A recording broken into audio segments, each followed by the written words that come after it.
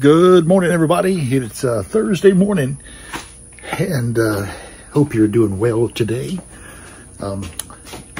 Before church last night, we said, hey, why don't we have that after we have church?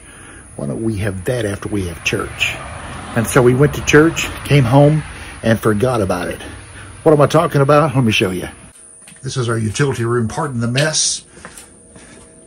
My wife will not be happy because I showed you this, but this is our, there you go. See that right there? Woo! Watermelon. We were supposed to have that last night after church, but we forgot. We forgot. And so because of that, because we forgot, we missed out. We missed out.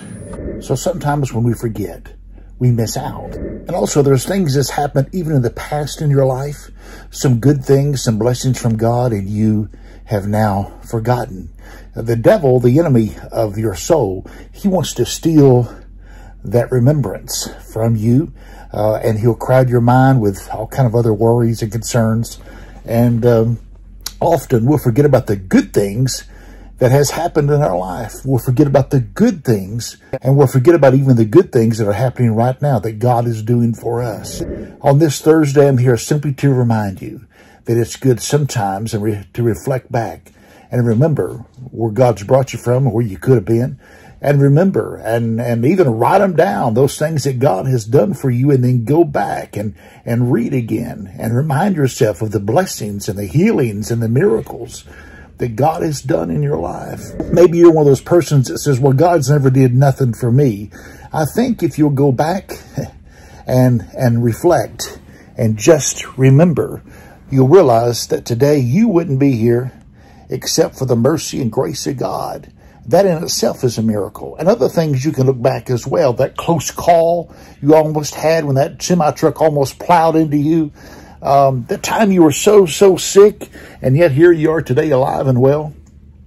Listen, there's so many things. There's so many things that maybe you didn't even realize at the moment that God was taking care of you and watching out for you and protecting you. It's good. It's good not to forget what God's done for us.